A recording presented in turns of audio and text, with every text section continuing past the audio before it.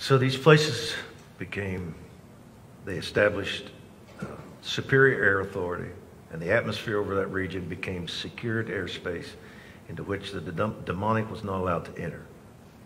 It became a heavenly portal. They became heavenly portals that reached completely from heaven to earth. In this vision, he's describing, he says those places became vavs. A vav is a connecting point of heaven and earth. They became vavs through which heavenly activity flowed to earth freely.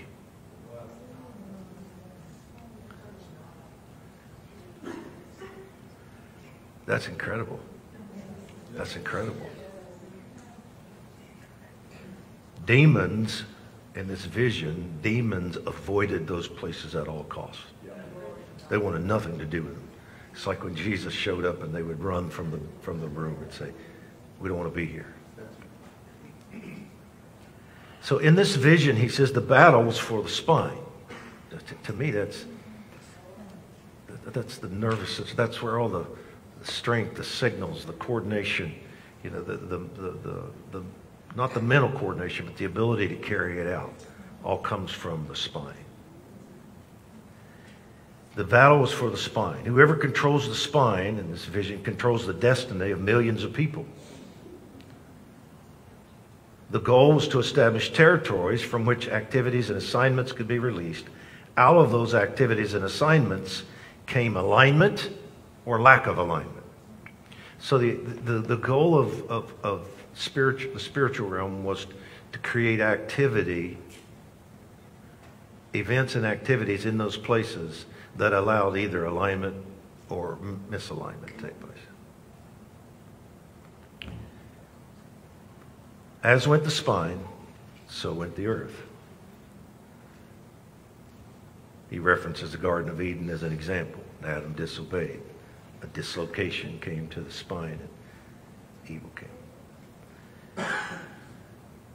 I hear the Lord say that the earth belongs to him, and the very reason he's raised up an ecclesia that walks in a new level of understanding and authority, anointing and assignment, which we know is to bring alignment to the global spine.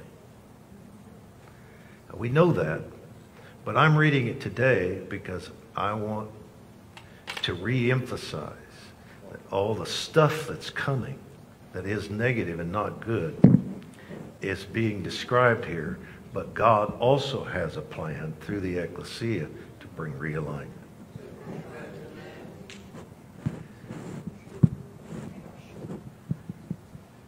And one of the things, well, let me finish reading this and then remind me to talk about California. The earth is going through a major spiritual chiropractic adjustment that is bringing correction to the global spine. As the spine comes into order and alignment, the result is sustained global outpouring of Holy Spirit and a revival that can't be quenched. Demonic entities are being dislodged and twisted theologies are being exposed. One of the primary purposes of the revelation of the Ecclesia is to reveal the twisted lies of demonic religious teachings that keep the spine out of alignment. In other words, he's saying there, when the church is not able to function according to God's plan for the church, it can't heal the spine. So one of the purposes of the revelation that God is bringing now about Ecclesia is because that's what's going to, when that gets in place, it'll heal the spine. Does that make sense? Yes. I saw coming out of the four corners of the world intercession aimed directly at the spine. As the decrees were hurtling through the atmosphere, they were picking up speed, power, and authority, and were being joined by other intercessory decrees released toward the spine. So people doing it here, people doing it there. These came together. As angels saw the rapid movement and gaining momentum of the intercessory weapon that was being formed, they released decrees from the ages past that were being held for such a time as this.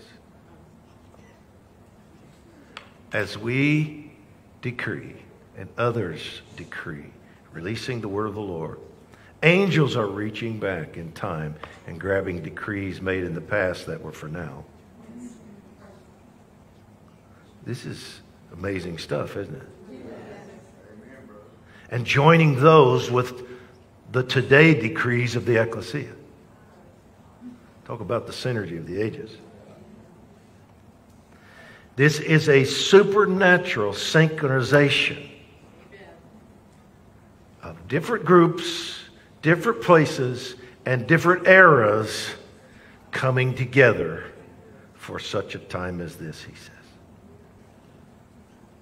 As the decrees picked up speed, momentum, authority, and anointing, demonic sentinels attempted to sound a warning. But it did not work. As the empowered decree hit the region of misalignment, demons were dislodged, strongholds were broken, hiding places were revealed, dens of iniquity were exposed, and demonic entities were scattered into the outer regions of darkness. Demon princes who sat on thrones of deception, iniquities, and lies were cast down. The suddenness of attack caught them off guard. This is what I'm saying when I say this evil is going to get worse and worse and worse. But God has a plan, and He knows how to just... He just knows how to... He can do things so fast when it's time.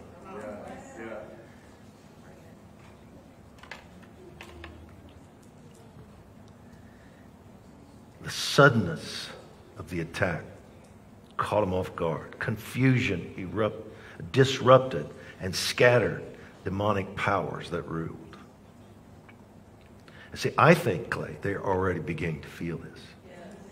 I think demonic powers are already beginning to feel confused, disoriented, and very, very alarmed.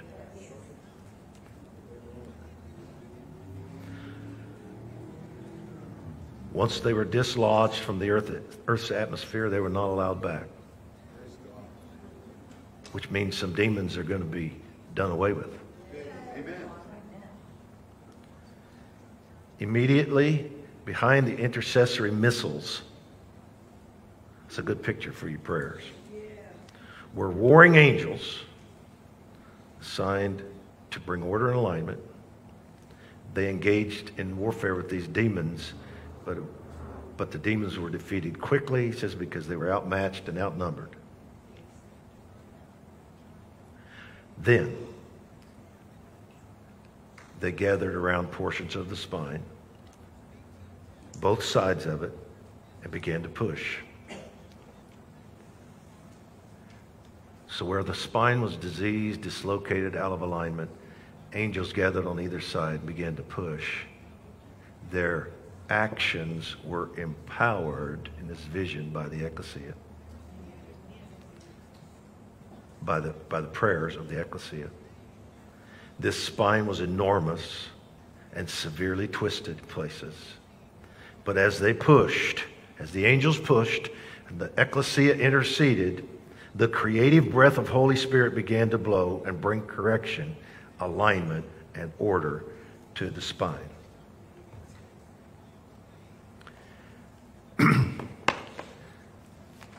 This is about to intensify. The prayers are going to intensify. The angelic activity is going to intensify. Demonic activity is going to intensify. And we're going to have to be steadfast, immovable, unintimidated, stay the course, because God is using our prayers to do this. Here's one of the things I think is going to happen in America. There is coming a very clear line of demarcation between life and death. When Roe is overturned, there are going to be, as Clay said, states. They're already doing it.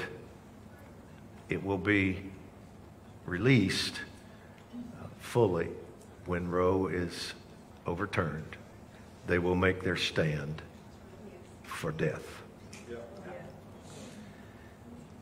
There will be then a very clear distinction between those who honor life, those who continue to shed innocent blood.